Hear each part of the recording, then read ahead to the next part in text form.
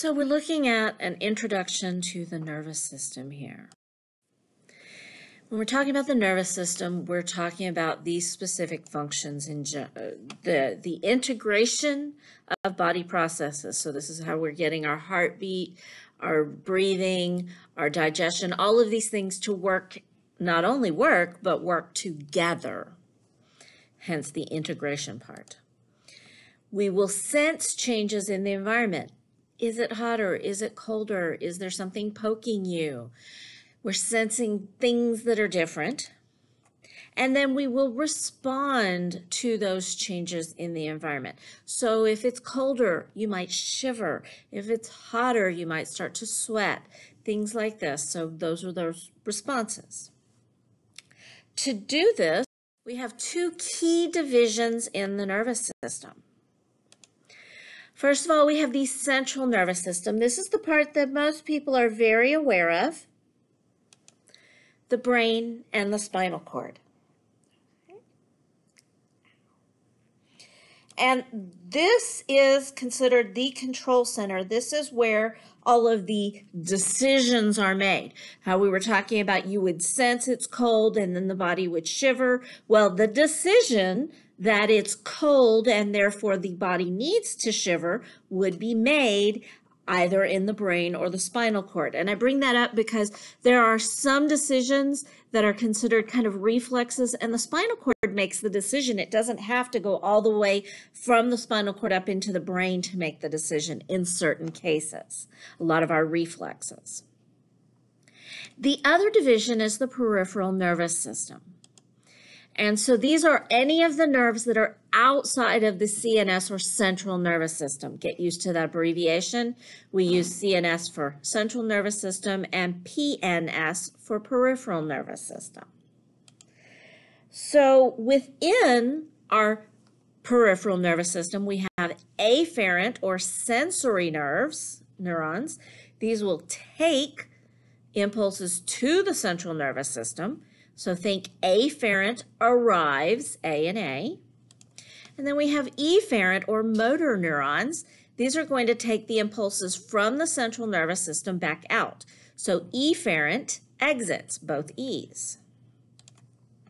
Within the motor neurons, we have our somatic neurons. This goes to our voluntary muscles, and our autonomic nervous system goes to the involuntary muscles.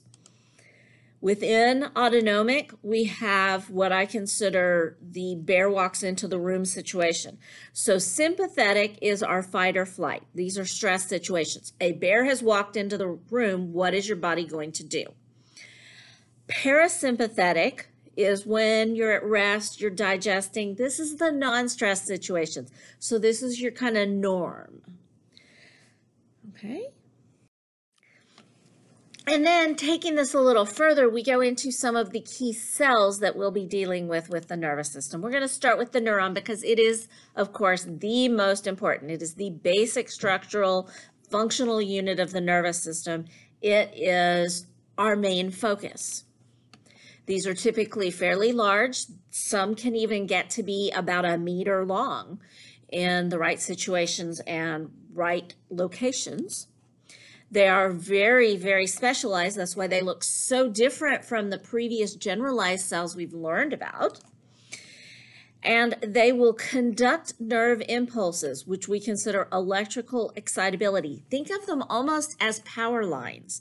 They are carrying electricity just like the wires bring electricity.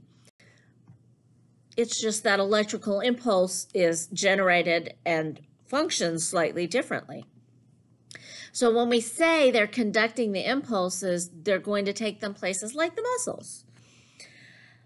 And the other big thing you have to remember when it comes to the neurons is they have to have a continuous oxygen and glucose supply. So if we cut off breathing, cut off oxygen, we are causing massive damage and can cause the neurons to just flat out stop functioning, which ultimately can lead to death. Additionally, we talked about different energy sources earlier, And we talked about how that the nervous system was very specific and it only ran on glucose. So it always gets precedence over the glucose because other things can sometimes work with lipids or proteins, things like that, but the neuron must have glucose. So neurons are functioning to transmit information to other body tissues. That's their whole function, their whole point. That gives us the ability to do functions like movement, perceive our environment. We can think, we have emotions, we learn things. This is all because of this ability for neurons to transmit. The other key cell that we look at is called a neuroglia. And these are going to support and protect the neurons. So they're all about helping those neurons. And so we have different types of neuroglia based on what they need to do, based on their functions. So some of them insulate. So they may wrap around and help keep that impulse within the neuron for a longer distance. They may play a role in defense, trying to keep the neuron from being attacked. They may help maintain the neuron, do some little repair work along the way. Because think about it, even with roads, we have to constantly keep repairing the roads. Well, we've got to keep repairing our neurons. So hopefully this gives you kind of a little intro into some of the key aspects with the nervous system and the neuron in particular, because that's kind of our focus and that's the most important little piece of the entire system.